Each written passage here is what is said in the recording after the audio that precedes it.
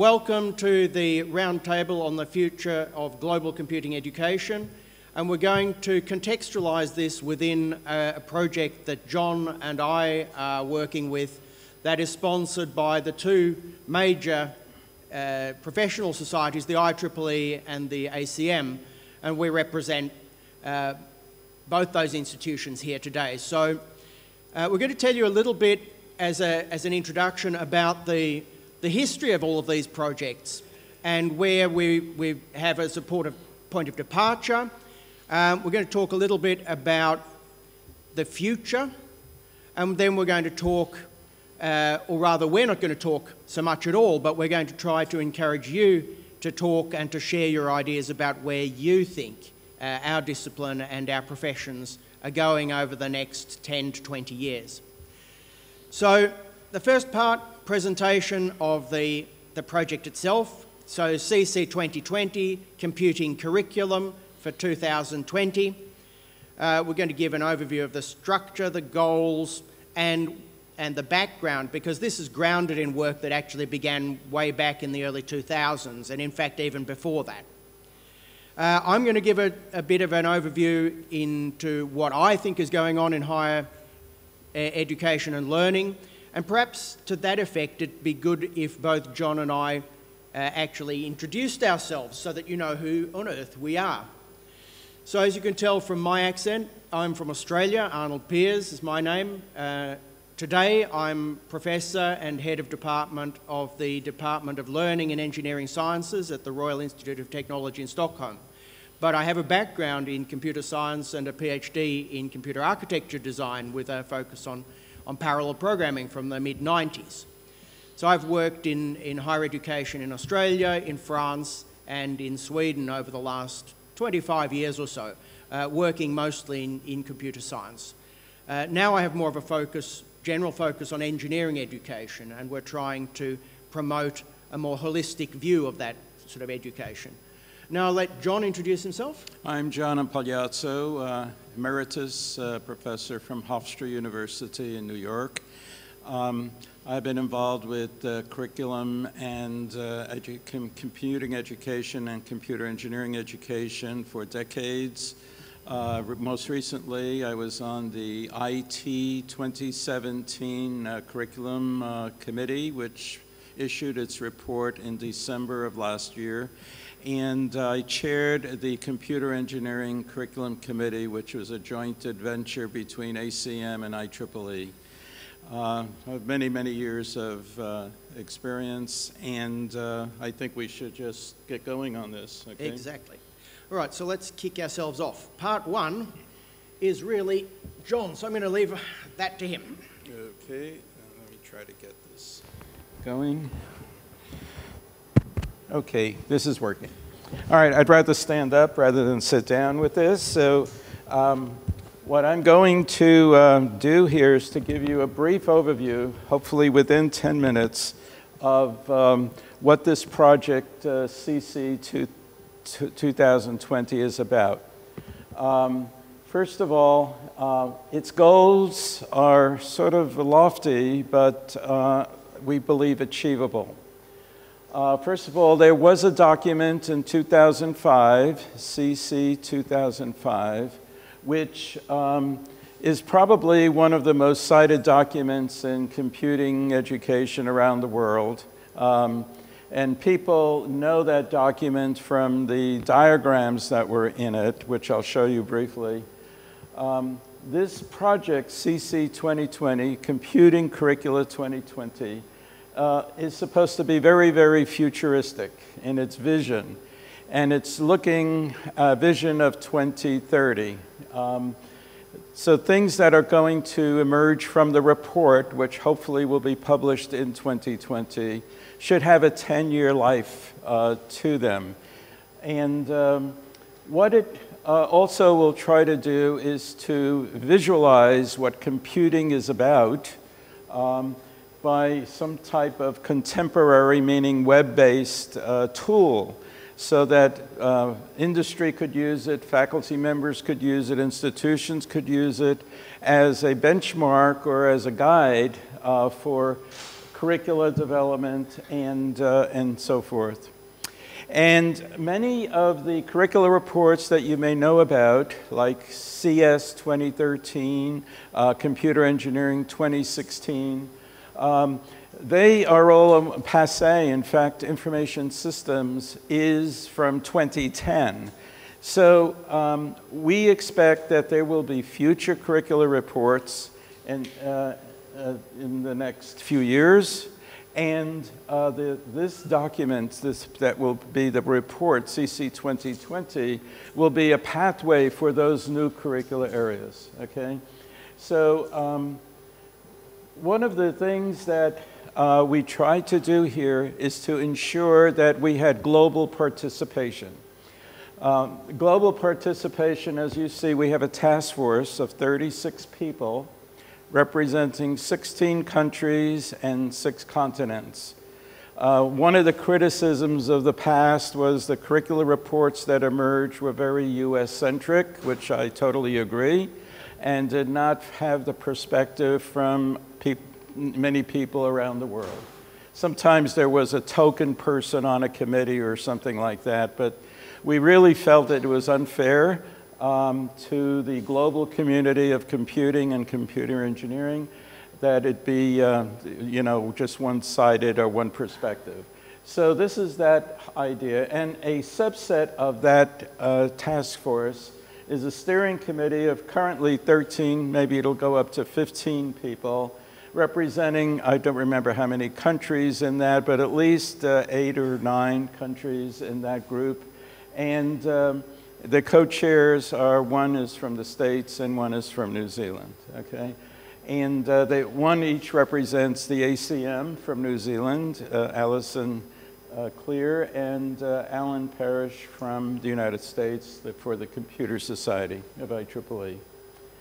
So one of the focus of this report is going to be on competencies, okay? In other words, the CC2020 project has already decided that it's going to be a competency-based document. It's no longer necessary to just have knowledge, okay? We need to have competency. And there's always a confusion between what is a learning outcome and what is a competency. I won't read these to you, okay, but you see there is a difference, because competency is an ability of an individual to do a job, okay? It's a set of behaviors that provide a structured guide enabling identification, evaluation, and development of these behaviors in individual employees or students. So I've got this from the web. It came from a sort of a business dictionary. But you see that there's more dimension to competency. It's deeper. It's not just learning, okay? It's actually more focused on doing it within a context, usually a corporate or business or organizational environment. If we go to the IT report, that's the Information Technology report that was published in December, we see that these definitions are again reiterated in a different format. In essence, and not to dwell on this, we'll leave the slides with the conference so you could just take them and use them, okay? But in essence, the IT 2017 report has focused on competency as being a canonical three-dimensional form involving knowledge, involving skill, technical skill, and human disposition within some kind of context. So I have known many people, including faculty members, who were so knowledgeable, could answer any question about a particular subject that they were familiar with, and could not change a light bulb. Okay, they simply had no ability to do anything beyond what they memorized. And we have many people who just do memorization and can pass exams, but that's insufficient for the marketplace, okay? just because someone graduates with a 4.0 or top average doesn't mean they're good in the marketplace, all right? They may be misfits, in fact. And so the IT report has this diagram, which we hope becomes somewhat famous, which shows that the knowledge and the skills and the dispositions are three different packages, three different things, but their intersection is what generates this competency. And it's done in professional context. So it could be workplace bound, or it could be expert mentorship, it could be collaborative learning, it could be project based, it could be in some kind of entity where you have the competence. Think of it, would you like to be performed surgery on you by a medical doctor who knew everything in the book, could memorize everything in medicine, and could not do an operation on you because they were not competent? You would never use them. So why should we use an engineer or a computer person who is not competent, okay? So this is our stress here. Now, the CC2005, I'm just going to go through this within a few seconds, so I'm going to flash through a bunch of slides, but I think most of you may have seen them before. And that is that we try to make a visualization in CC2005 to talk about the way we would represent the field of computing, the entire field of computing, okay?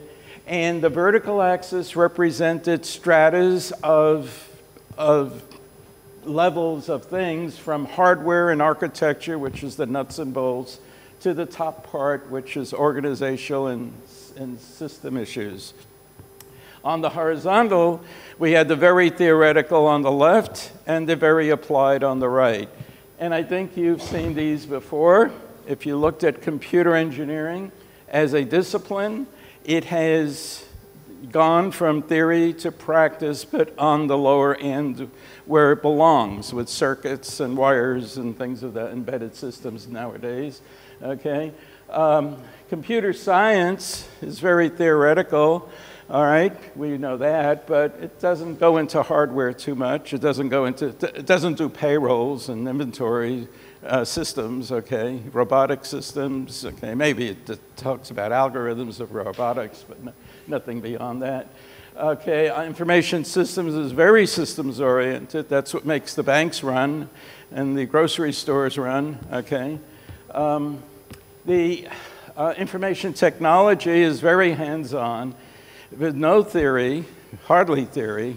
In fact, it's very difficult today to find a PhD in information technology, all right? But they exist. Rochester Institute of Technology produces them, okay, and others, but they're not too many, all right? And finally, software engineering. That was the easy one to do because software engineering was very in the middle of the road. It's software, and it didn't get involved too much in the other parts.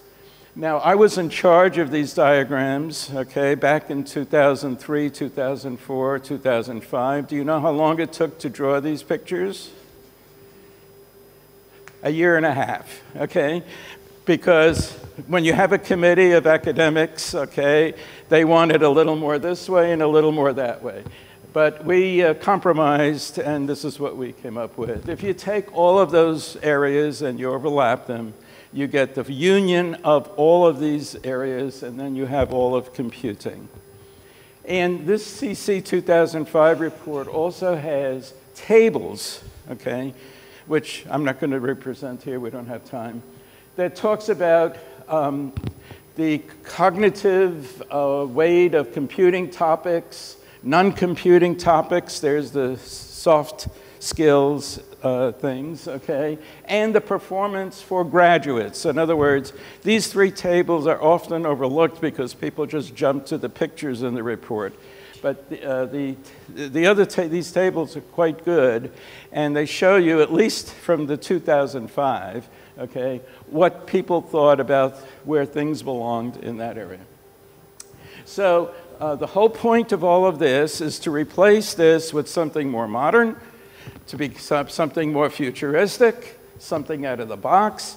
And when we get into the debate in about 10 minutes, we're going to ask you to what you would like to see in the 2020 report, which will be about the future of computing. So now we'll turn it over to my colleague, Arnold, and thank you.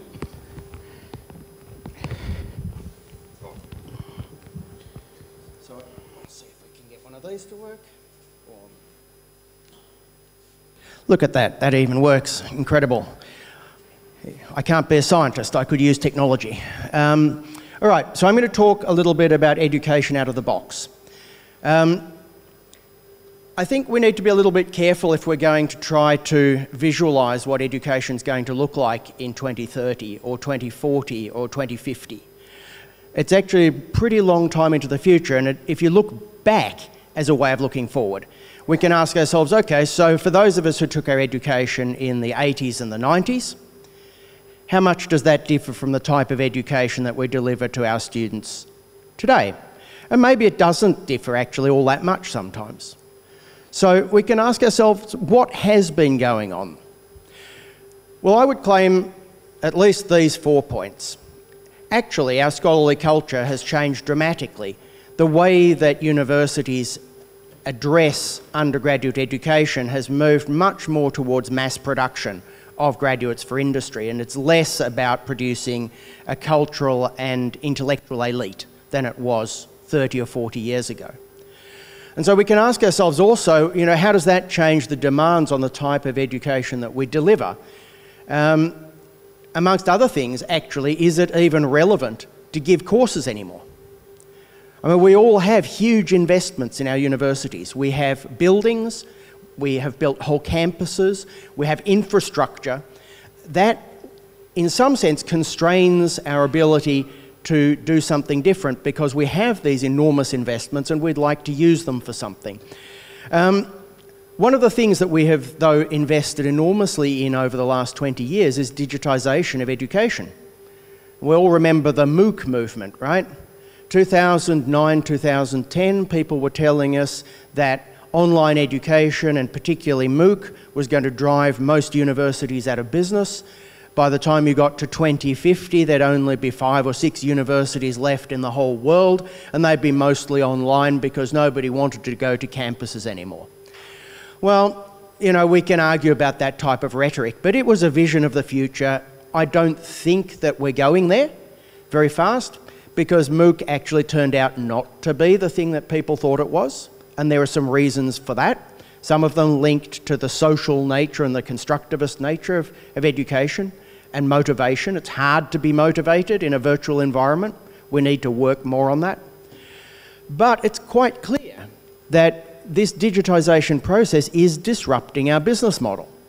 It's disrupting the way that we deliver information to people, and it's certainly changing the way people expect to prepare themselves for educational situations. If you're engaging with people nowadays, the likelihood is that they have Googled whatever it is you're talking about. My wife's a medical practitioner, she's an orthopaedic surgeon, and she reports to me that patients come in and they already think they know what the problem is because they've Googled their symptoms, right? Which presents the medical practitioner with a problem. Either they're an expert and their diagnosis and examination of the patient is what lays the ground for a future operation, or maybe it's Dr. Google. And then the question is, you know, which of these sources do you value, and what's your perception of those sources in terms of your own personal agency? Because people are very active in this environment now. So increasingly universities are seen to be a sort of a mechanism for credentialisation. You come to me and I measure that you know something, but I don't actually necessarily give you the knowledge myself. And that's one of the reasons why we're moving away from the knowledge-based approach. We need to focus on what people can perform, what they can do, what they're capable of demonstrating to us, rather than the content of what went into our courses in the assumption that we can infer something from the fact that we put content into courses, into these boxes, these packages, and then we made people suffer through them, irrespective of whether they needed the content of the box or not. So we have a real problem there. But now, instead of that, I think if we look to this curriculum, instead of telling people what to put in boxes, then as John says, we can move towards, well, what should people be able to do, and leave it up to each individual culture, each individual university to work out what should go into the box in order to get there. Because that will vary. And it won't just vary on the basis of culture or university or the background of your learners. We could tailor this to individuals. If we're really serious about digitalisation, we shouldn't be talking about online courses. We should be talking about something completely different, something that is much more fine-grained where, I mean, if you, again, based on the research that we're doing, how do students, a typical student in a university, use MOOC courses? I actually did a study of this. I went out and I interviewed students who were learning programming. I recruited a whole bunch of them out of the university student population. They were learning Java programming from different MOOCs. But what was the average student behaviour? They don't enrol for one MOOC, they enrol for 5 from different places. They don't complete any of them, but they do an assignment over there that they thought was relevant. They read that thing, they watch that video lecture. They're educational browsers. They're like cows out in the field eating only the flowers, right? They're trying to get all the best bits and tailor it to themselves because they have this much more online, demand-driven, I want to know, curiosity-driven way of approaching their education. And when we structure a very front-designed, heavy-duty university education, in some sense we stifle these types of learners, would be my claim. Okay, so what's going on? What's all the fuss about? Well, we've said it's about reaching new learner groups. We've said it's about eliminating geographical limitations, but we're not very good at doing that yet. But digitalisation could be a way there. It could be about disassociating the whole of this from time and space. You should be able to participate in education wherever you are, whenever you are, when it suits you. University campuses don't meet that need at the moment, and neither do online environments. But if we're going to realise that for our computing students, that you should be able to pick up a knowledge atom, a knowledge component, on the fly, exactly when you need it, exactly contextualised in your situation. Our discipline should be able to make that possible for people, right? Everybody's going on about how AI is going to revolutionise the world, how big data gives us the power to do all these sort of things. Okay, so what are the corresponding challenges for us as a discipline? This is our discipline, this is our knowledge base, these are our algorithms. AI, big data, learning analytics. We should be able to do something really innovative in this space. The other thing is this. Now, this is a very intuitive picture that actually has a very weak empirical research foundation, but it's interesting to think about because it drives a lot of what we do. Right? There's a strong, how can I put this? There's a strong gut feeling in most of us that synchronises with this picture. You know, we've all been doing a lot of this stuff up here. And it works really, really well for people who are like us, because that's why we're standing here. It worked well for us. The system selected for that. We are good at it. We ended up here. Are we typical? Are we representative of our country's populations? No, we are not. We are the top X% who were very rigorously selected. Not many people get to be professors in highly ranked universities around the world. Okay, so we cannot intuit from ourselves what our students need. That's my message. Digitalisation gives us the ability to empower individuals to do all of these things that are further down. We can couple people together, we can use social networking, we can use online environments. But if we're going to do that, we need to consider the educational process from a different perspective. We can't focus on stuffing knowledge into people's heads and getting them to memorise things that, as John was just pointing out, could be completely useless in practice. We need to be able to place this in a contextualised environment. And really why we're here today is to try to collect some of your ideas about how that future could look, how we might think about this, how we collectively as a community can work on this. You know, John and I can sit in the steering group and try to work on recommendations for what we should do, but without input from our own community, we only represent our own points of view. All right, so, you know, we really want to move from that down here. I want to give you two examples. Oops, there we go. Two examples of what's going on in places up in the north. One is that the Finnish government have just announced, and especially the city of Helsinki, have announced that they're going to abandon subject-based curricula to a large extent. They're going to focus on a phenomenon-based educational system. Now, for those of us in the Nordic countries, this is a very interesting decision because the Finnish education system has been held up to be one of the best in the world for nearly a decade. It's the example that everybody else follows. So if Finland are deciding to do something radical, maybe they have a good reason for doing it, and we should start to think about what does phenomenon-based education mean and how does it really work, and can this succeed? So that's one thing that's interesting. One of my colleagues at KTH has been very controversial as well, and he's proposed that universities should try to break down the barriers between themselves and the rest of society in a more comprehensive fashion. I stole this out of his idea material that's published on the web. The idea is that citizen science, for instance, can be used to engage with learners at an early age and include them as a part of the university community. You enroll into a university for life, and you begin already in primary school, contributing maybe to some large-scale project through your own small observations in the field or through some other type of activity in your school. When you finally end up in the university environment, it's about building networks. It's about understanding how to navigate this learning atom cloud with the help of AI agents and other intelligent tutors, and also the staff, because the research staff of universities are not going away. That's what generates the continuous value of universities, new knowledge all the time.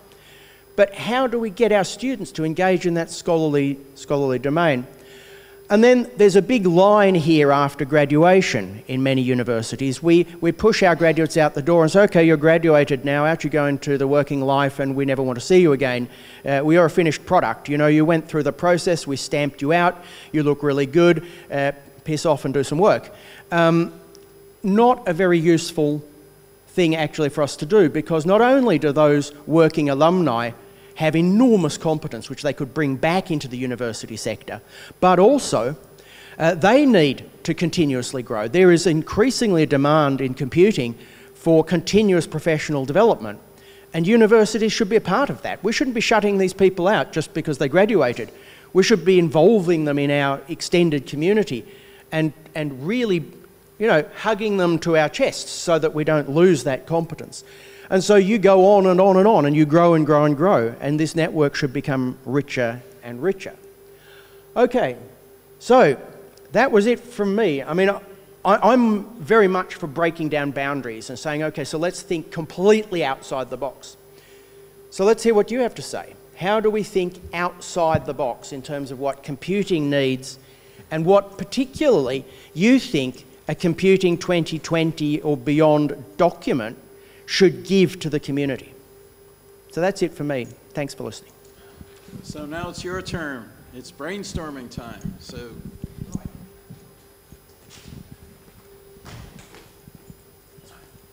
thank you very much. I don't have a suggestion for a document. I'd like to bring interdisciplinary dimension. I represent a computer science program that's an add-on on another major. Yeah, so people take a major in finance or music or neuroscience, and then they take something that's more than a minor and more than a minor and less than a major. So I just have this thought that as we talk about all these competencies, what computing competencies are necessary for someone who's not going to be a computing professional but will involve computing in their work. So that was my one question. And then on the pyramid you've shown, there is lecture that's highly ineffective, and then there is a collaboration that's more effective, but lecture can be done for 500 students and collaboration can only be done effectively with 25. So as we are facing this increase in enrollments, it's also good to think about this other axis of how scalable other methods that we use. And digitalization, that was one hope, that it would help us scale effective methods. But yeah, so these were two keywords I wanted to put in place, interdisciplinary and scale. What we'll do is, I made a note of that. We don't have the answer about how to develop competencies for interdisciplinary, but it'll certainly go back to the committee. Thank you. I had two questions. One question was somehow. Not working. Yeah. Oh. Okay. I had two questions, which is kind of related, but it is a follow-up to the question before. Is really currently, especially for university who offer all computing degrees, if you want to call them, like IT, software engineering, computer engineering, computer science. There is always a confusion, among the students and even among the faculty about the differences between the two, which you showed a transparency that shows the differences. Why not having a curriculum, computing curriculum that covers most of the spectrum? This is always a question that students ask. How could I cover the whole computing spectrum in undergraduate degree or graduate and undergraduate? And the other question was related to a minor for, again, having a computing minor for other engineering or non-engineering degrees. Okay, we will bring that information back. Thank you very much. Okay. But if I can make a couple of comments in regard to the question about scale, I think collaboration can scale. It just needs to be mediated by technology in smart ways, and we need to work out how to do that effectively. And then in regard to your points, yeah, I think we could do that, but then we need to understand what are the patterns of study that lead to successful careers, right? And so one of the things that I've envisaged that this report will help, and the tools associated will help people with, is that they'll be able to sort of meta-code their study program and feed it into a tool and see, well, how does it compare to other programs around the world? How does it what does it look like in terms of its shape, in terms of these diagrams that John was presenting before? Because I think that's a useful intellectual tool for us. If I study this type of program, students ask all the time, who do I become? And we have difficulty, we say something fuzzy like, oh, you can become anything. And then they go, oh, well, anything means nothing, so I'm going to drop out and become a nurse because then at least I know what I get to do when I graduate. But computing, we're not good at telling people, if you take this pattern in this path and you focus on these things, then your future could look like this and this and this. And I hope that one of the things that we can contribute to that is just greater transparency there, that we can give people more of a vision of who they could be. Those diagrams I showed earlier that are in the CC2020 report, originally the committee got together around 2001 to, I guess, inform high school guidance counselors about the differences in computing, because Johnny or Mary might want to study computers, okay? Well, what area of computing do you want to study? So part of the reason behind the CC2005 report was to educate high school counselors, parents, and students about the differences between the computing types. So I think when we look at your question about the spectrum, okay, we'll have to see how we could address that and take that into account. So, something else? Someone else? Yes. Okay. I come from Brazil, and in my university there is a very active computer science department that's now 40 years old. And then during the celebrations there was a final talk, and a very well-known professor put the following goal for the computer science department. That he made a research in the US and realized that 30% of the staff of computer science departments were outsiders, not people related to computer science. And the point is that computer science now like a language, you see, that provides several tools, and the question is how to apply these tools in different areas.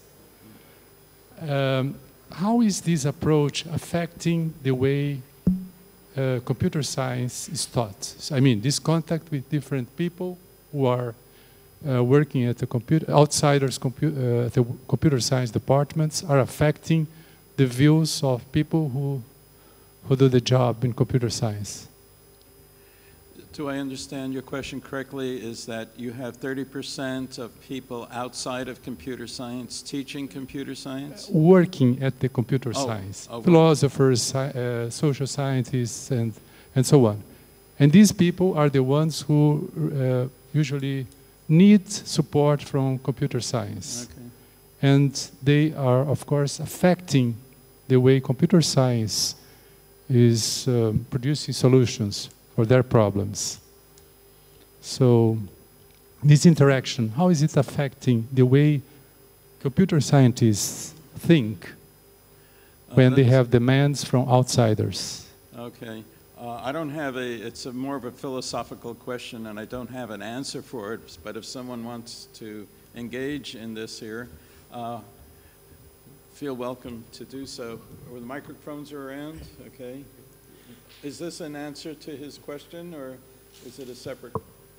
Well, we can ask ourselves, is computer science a discipline of its own, or is it a service discipline to other disciplines? And I think that's the kernel of your question. The people who are working in computer science departments who are not computer scientists are seeing computer science as a service discipline to their discipline. You can take the analogy to applied mathematics. Applied mathematics, in some sense, is a service discipline to other disciplines that wish to solve particular contextualized problems using mathematical tools. That's why it's applied. And so perhaps in some sense we have the same thing emerging in computing, that we've got central computing, computing for its own sake as its own discipline, and then we have applied computing. And applied computing is about using computing in the context of another discipline in order to solve a disciplinary problem. I don't know, it's just, yeah, no idea. There was a question back there, okay. Yeah, just to follow on from that, I guess, I agree with you. The idea, I'm not sure there's a clear line of who are outsiders and insiders when it comes to computer science, and I think it's quite a broad spectrum. And one of the things about computing education, I would say, I work at the Open University in the UK, we're working particularly in KMI, the Knowledge Media Institute, on so many disciplines now. Students need to handle data. They need to be familiar with ways of gathering, cleaning, understanding, interpreting, processing data. They need to, a lot of things which are very traditional computer science subjects, core computer science subjects. They need to understand databases, how they work, as well as the semantics on top of that. And actually, I think a major thing in future computing education will not be teaching students who want to learn about computing. It will be teaching computing-related topics outside, in quotes, outside of computing. I think it's quite narrow to sort of focus on, well, how do we teach computing science students to study computing, when I'm not sure it's that clear a boundary. That's just my thoughts anyway. In 1993, ACM published a series of curricular reports for what we call community colleges or two-year colleges. And one of the reports was computing for other disciplines. And so this may be something that we can now bring into this CC2020 report that will allow us to think beyond our own computing areas and think about the other areas, as was mentioned earlier, about interdisciplinary. So computing for other disciplines or some version of that is a good suggestion. Thank you. All right, there's another question, and then there's one here. Okay. Yeah. Okay. So regarding the idea about should we have just one computing degree versus several, I may be biased because my university, we have 8 undergrad degrees in computing, but I don't really see a problem with that. I look at engineering, and we have several different sub-disciplines of engineering. Some are very distinct. You know, chemical engineer versus a civil engineer has relatively little in common, but a chemical engineer versus a biomedical engineer, there's quite a bit of overlap. So I really think it's a matter of maturity, and that as our profession continues, that we'll see better definitions of these sub-disciplines that we have today. But one of the things I want to comment on is you did a really nice job, I think, showing the difference between a learning outcome and a competency. But I have some concerns that as we increase our emphasis on competencies and yield to the young students and even society's demand on what do I need to know now, are we moving toward more training versus education? And maybe we need some definitions and distinctions of those two terms. Do you mean that competencies are more directed toward industry needs? Because it implies that. It's what the students are able to actually do. Yeah. Which implies industry more than graduate school. And I'm not saying this is a bad thing. Yeah. I'm just saying let's be clear on where we stand. That it does seem that over the past 30 to 40 years, and looking into the future, we seem to be moving more in that direction of a just-in-time knowledge type of approach to things. And is that a good thing from the point of view of creativity and where we want to go with bigger ideas? Okay, it's a good point. I think that's hard to answer, but I wonder if it's not also bound to our cultural understanding of what competencies are. Because I think in my context, coming from Australia, where a TAFE, a Technical and Further Education College, what they did was they produced competencies in people, and they went directly off to be technicians in industry. And so I have a cultural baggage that I bring along with me to any discussion of what competencies is. What I discovered when I moved to Sweden was that people talk about competencies there, but they talk about something. You talk about färdighet or förmågor, and a färdighet is something that is sort of a capability, and a förmåga is like a capacity or a sort of forward-looking ability. So the discussion is not so loaded, and these things are seen to be integral to education, and in fact are used in the official language in the Higher Education Ordinance to talk about what the outcomes of degree programs should look like in terms of what graduates should be able to achieve and do in different contexts. So I think if we were clever enough to formulate good competencies that talk to educational objectives and broader personal growth rather than specific skills, but the responsibility for that lies in our community to be able to formulate and express those goal patterns to ourselves and to others. So again, we have to be very careful because this could also become a very dangerous project and very constraining. Yeah. Sorry, there's a gentleman here who's had his hand up for ages. Thank you very much. I want to make one statement to this. I think we should distinguish between computer science and computer application. Yeah. In the most courses, especially courses for other disciplines, we teach computer application. Yeah, maybe a little bit programming and modeling, but it is not computer science. And I think at the moment we run in a situation where universities don't cover both of these ends. Yeah. They move from science to application, and from my point of view, we should keep the science. And here we come to what you call education atoms, something like that, which should be, let's say, usable in different contexts and somehow measurable. We think about these kind of items for 5 years now. We call them items, not atoms, but you know, it's just a word. And we're still struggling about the networking between these items, you know, because the idea is, of course, I agree, there is a path, or the best path for each student through, let's say, the knowledge, the wisdom, whatever, the science, and to a target. But I still don't see the routing. The problem is that we have these not interconnected, you call them atoms, yeah, but I still think about the routing. Do you have any approaches on the routing? I think that's where AI has to come in, and also more knowledge about the background of the learner. Because, I mean, what we offer today is we offer block education, which is only partially relevant. So a person with a particular background is sort of put through a standard program as though they looked like a standard input.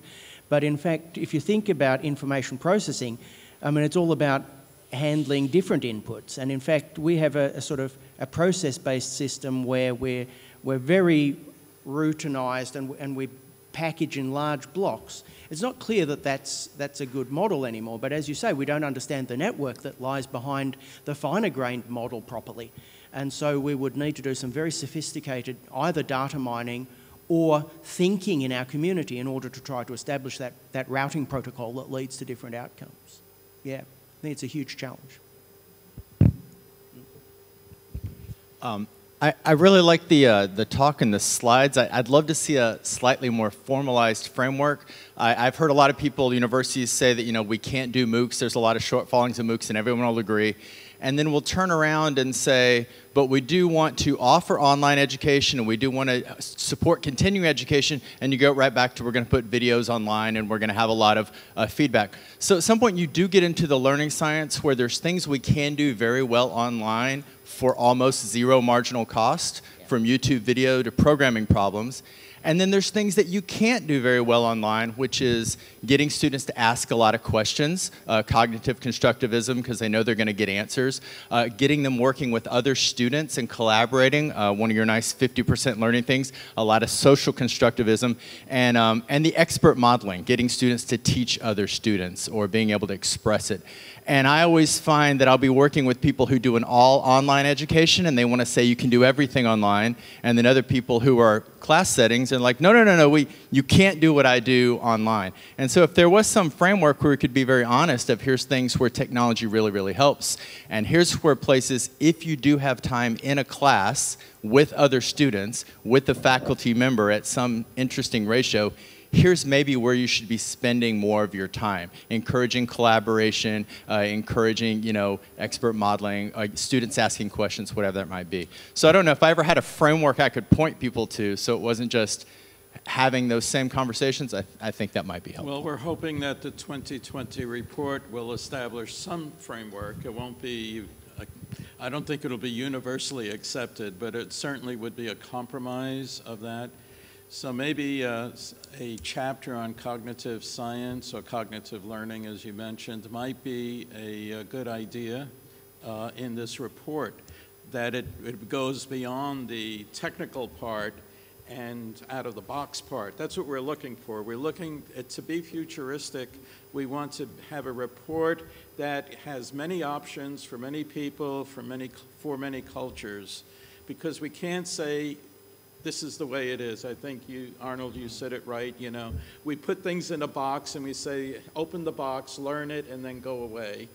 And we're trying to say we would like to make a set of competencies, okay, for all of computing. In fact, that's one of the projects.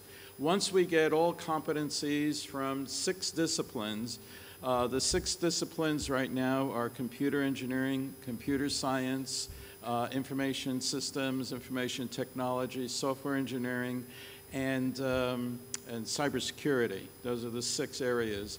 And we're probably going to have a 7th area in data science. When we try to get all of that together, okay, we're going to try to distill it in maybe, I don't know, 100 statements. And these 100 statements are what we call all of computing, Now, where do you fit if you are let's say, an interface between computing and some other area? For example, like was mentioned, bioengineering and chemical engineering from chemistry and from biology. So we have these intermediate things.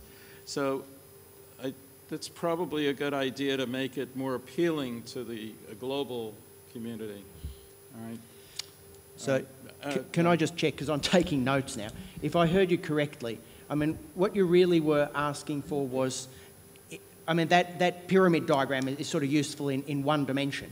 But if we had a more generalistic framework that would help people to reason about how they position pedagogy and resources and modes of teaching and so forth in regards to sort of the delivery of the competencies in curriculum. Is that what you were asking for? Some sort of statement around that? Yeah, I think he did a good job of pointing out that maybe the top 1 or 2%, they can learn it all online and they don't need to ask questions or talk to other people or teach other people. But as you move into a broader audience, as computing becomes more important for more disciplines, and for more people, will not have the same either innate capability or intrinsic motivation. They will need additional teaching and learning methods. Yeah. And it isn't clear to me there's a framework of as your students become less interested in the material or not as intrinsically motivated in the material, you're going to have to introduce more conversation, more question asking, and more teaching. You got to get them to speak code and explain things. You can't just have them doing online videos and online exercises, because they will drop off and burn off. You know, it'll start looking a lot more like the MOOC trail off, you know, completions. And when you're teaching courses, at least at a university level, you have to have a much higher yield. You got to get 95+% of the students through that course and at least learn the competencies that are needed as prereqs of the follow-on courses. So anyway, I liked what you said. If that somehow was in the framework of giving your teaching environment, here's some tools or techniques you should consider for certain of these competencies that you won't be able to do in an online setting, but if you have the opportunity to do them in a classroom, the learning science would recommend that you do. Okay, so that's useful because we can write a section of the materials that will deal with those types of questions. Lovely, Okay. thanks, great. Someone else? There's this question here. Yeah. Hi. So when we Where are we? Okay. So what I would like to add is when we talk about competencies that we need to teach in computing, is that we should really stress also on that we should teach people how to make things visual. And this is something that's very abstract when we talk about computing. But for example, there is very interesting work done by Google Brain called Distill, where they try to visualize how neural networks work. And I think that's very interesting because in this way you find like a meta layer of how to do things, and you find a very easy way to take different interpretations of something that you can do. And then this is basically also a way of teaching, like when we looked at this pyramid where we said like, okay, we need to, like actually people need to teach something if they want to understand it. Like making things visual, even if it's like some sort of an abstraction layer, is a way of teaching it to yourself. And then you can take this interpretation and talk about this with other people. So I would say that this question of how to make things visual can be very interesting, because also in this sense you would have some sort of a product outcome of a learning, like a visual representation of what you understood. And that's something that humans in general very like. For example, if you look at success from Instagram or something like that, that's something that people like to share if it looks beautiful. Thank you.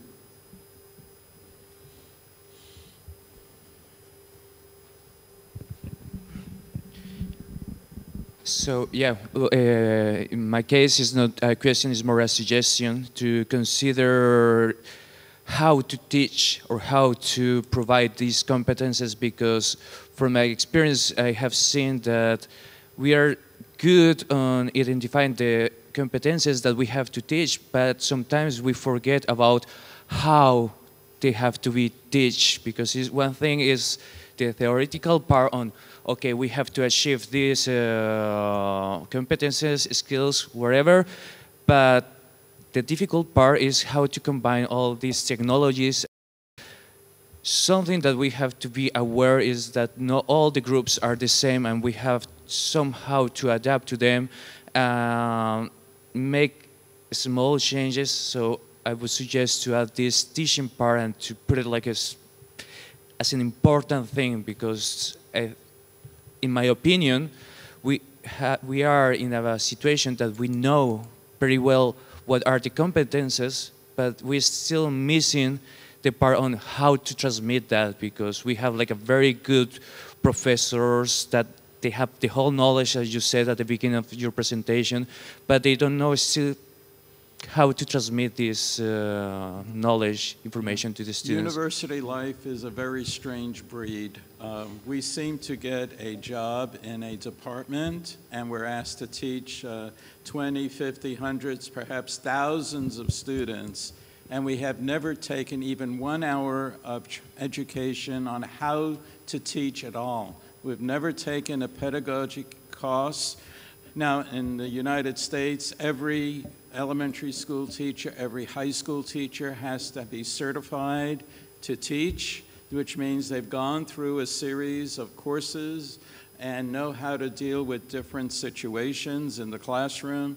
In the university, we have no such thing, and I think it's probably an excellent suggestion on putting this in the report, because without knowing how to convey the information properly, we can easily turn off a whole class. I mean, a brilliant professor, okay, very knowledgeable with many published works, all right, would come in and destroy a class and make them just drop out, okay? This usually happens in physics and in mathematics. That's why we don't have any math majors anymore, hardly, okay? They just don't bother because the math professors go in and assume that they're just going to teach everyone as if they were all going to be math majors. They have no sense of what's in the classroom. And I'm speaking, my PhD originally is mathematics. When I went to school, computer science did not exist as a subject. So I came through the hybrid way.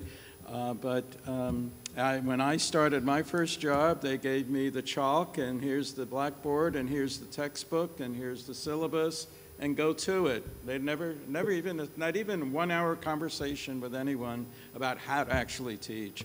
So I think it's a very good point. Arnold, this is your area. So.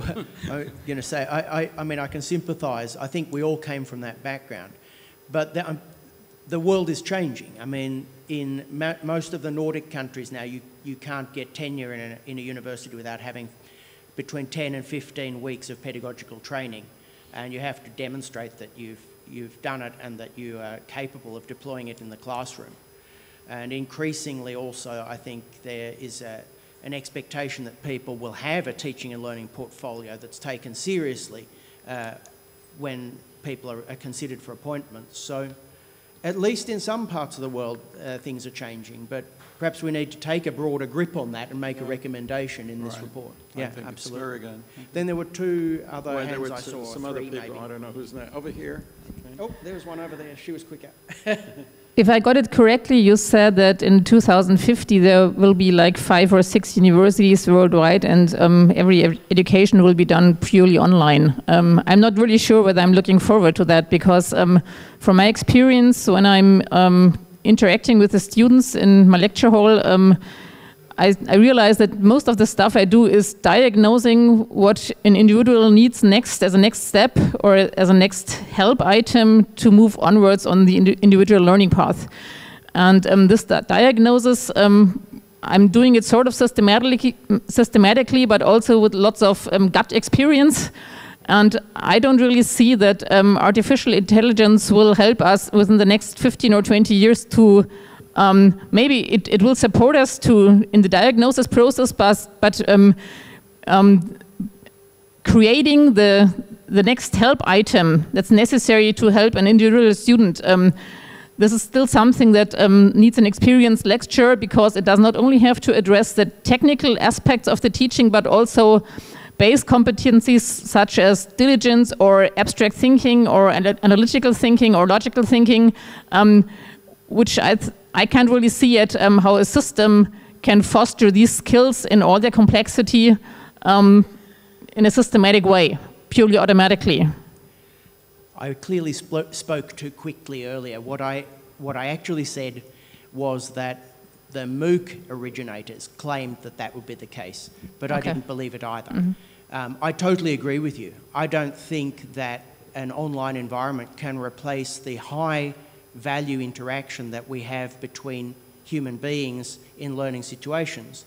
But as was remarked upon by one of the other people in the room, it's difficult to scale that.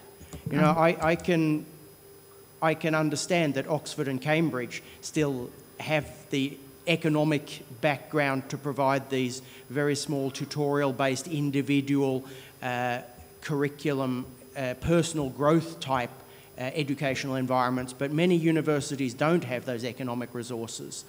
And so I think it's exactly as you say, that what we need to look at is how do we integrate intelligent systems with our own value add, because we do add a value, otherwise we might as well give up now and all go home.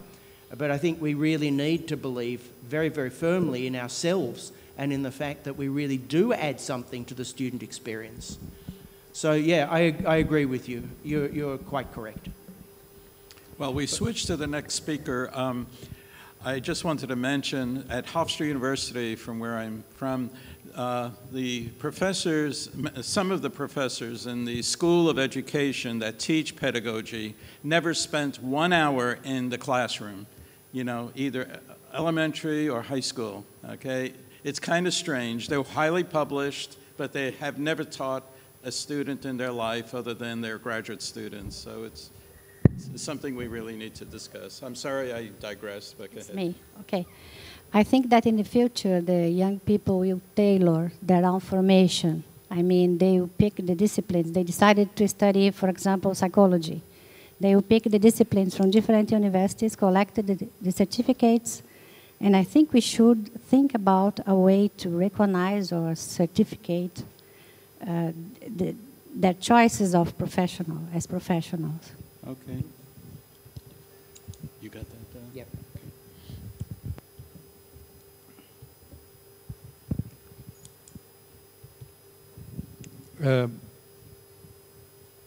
There is a big deal concerning how to create an innovation environment for students at universities. How do you think that computer science can help us to create this environment? How can it foster innovative ideas, not only think inside the box, or, you see? Could you elaborate? Yes, my question is, one of the big challenges for universities nowadays is to create or to make itself an innovation environment where people can bring about new ideas, can think outside the box.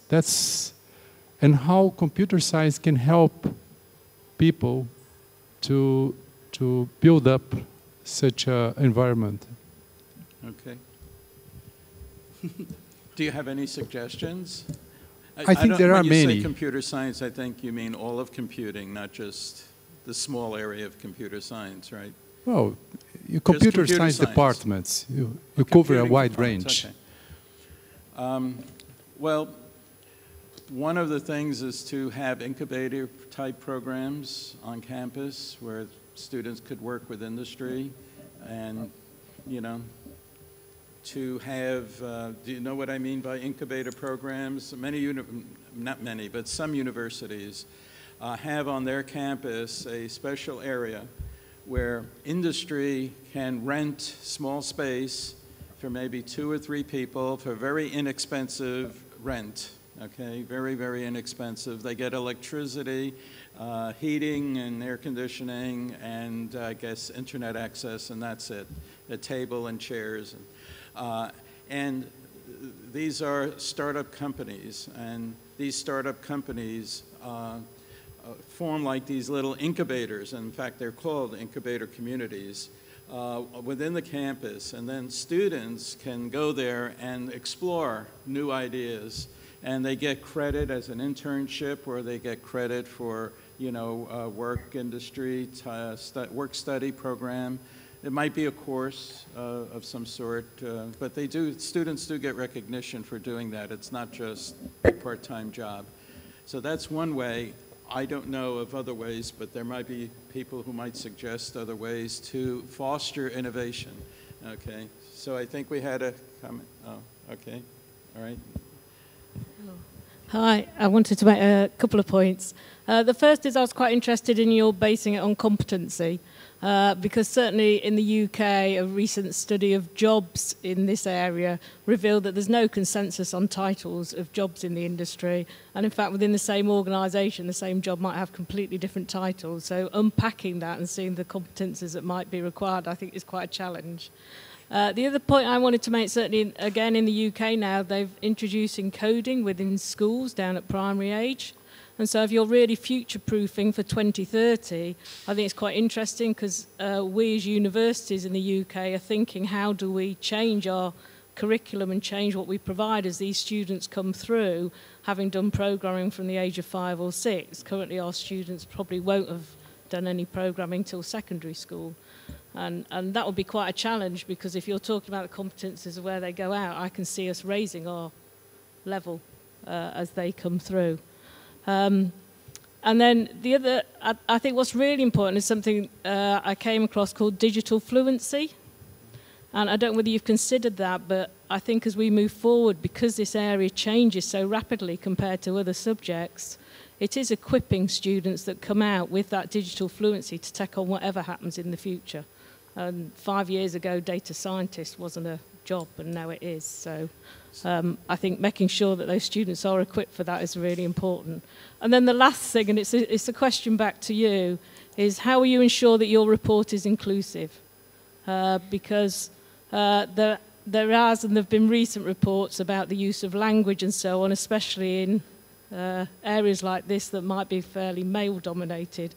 And you can end up with quite gendered language, but there's more to it than that about being inclusive. So I'm quite interested in how you make your final report and the curriculum you're generating inclusive.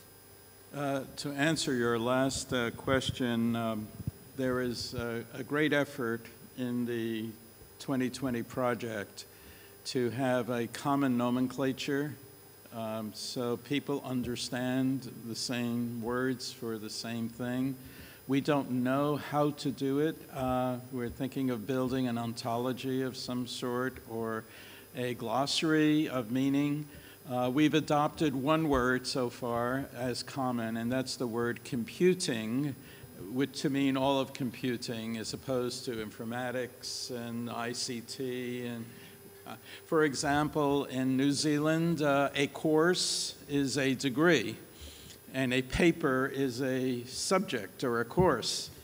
Now, even in the discussions here, I had to make translations in my mind what people were meaning when they use certain words.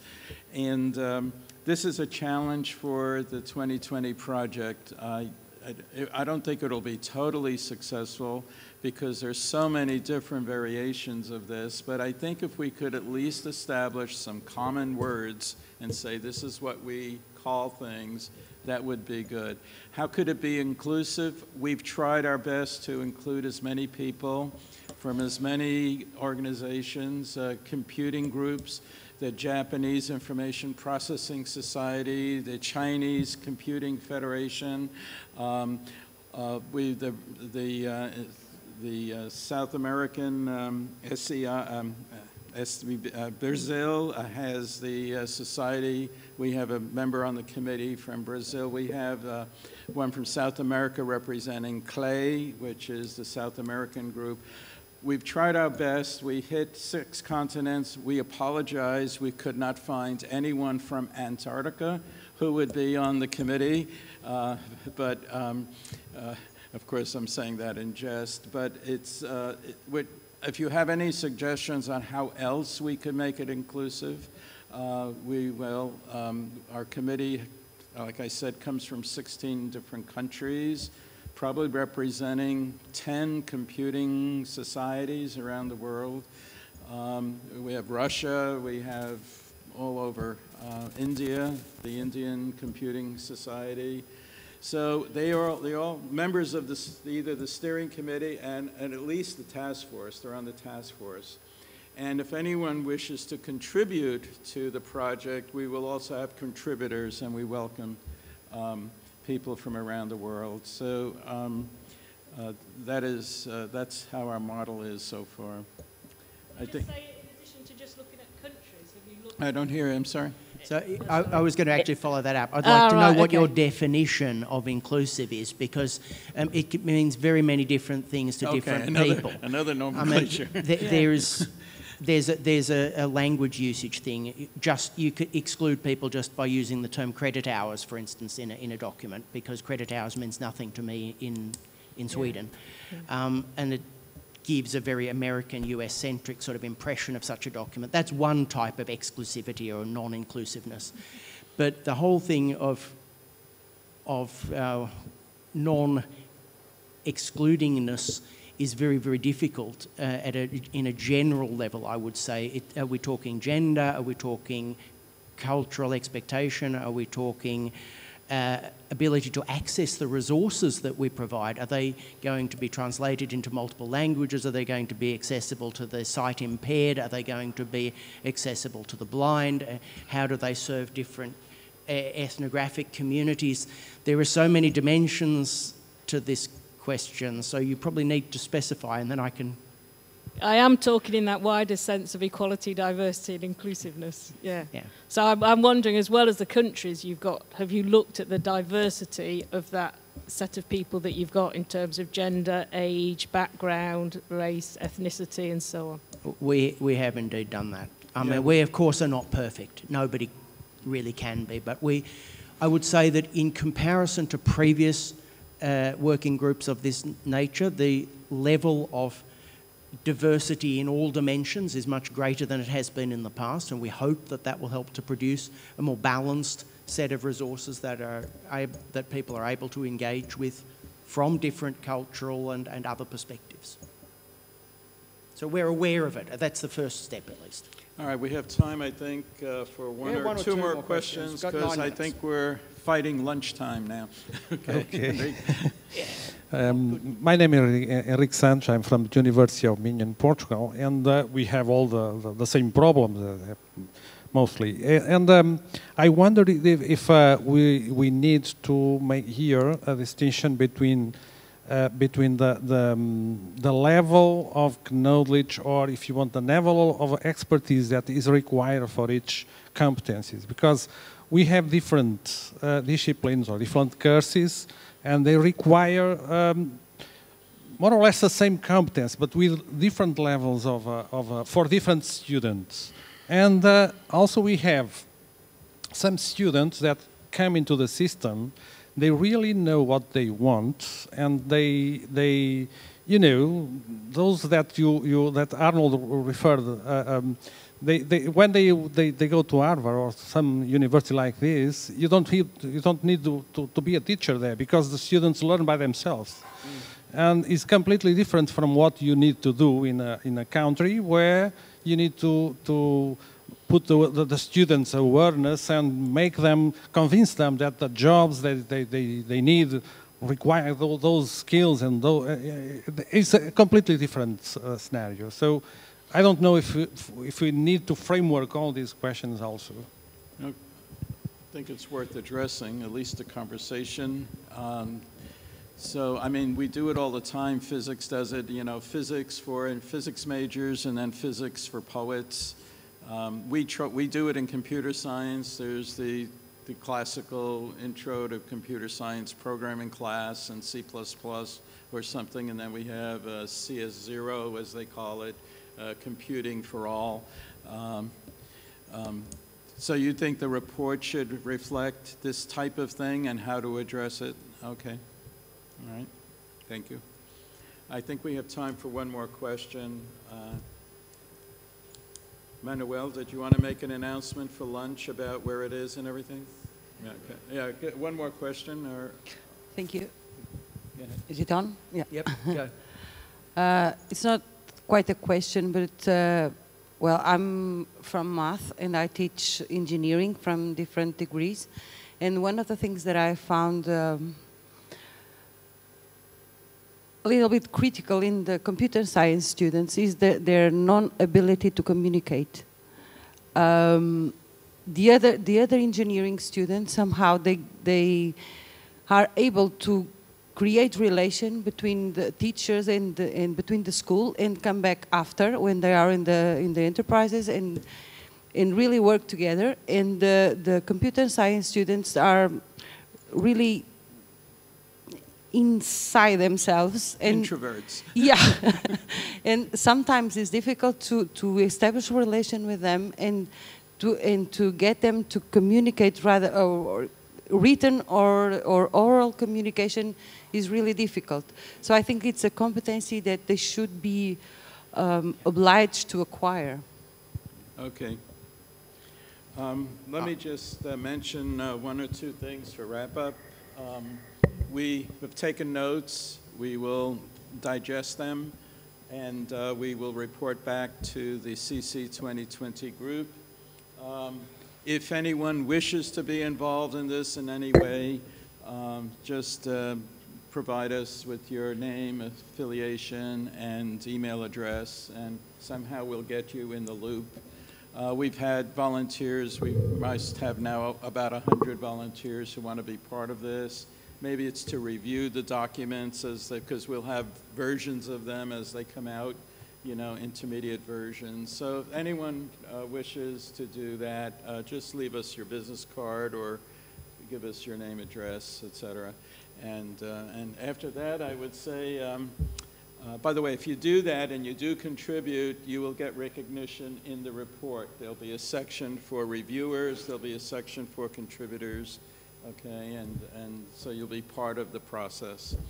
And with that, I think we're in lunchtime. So.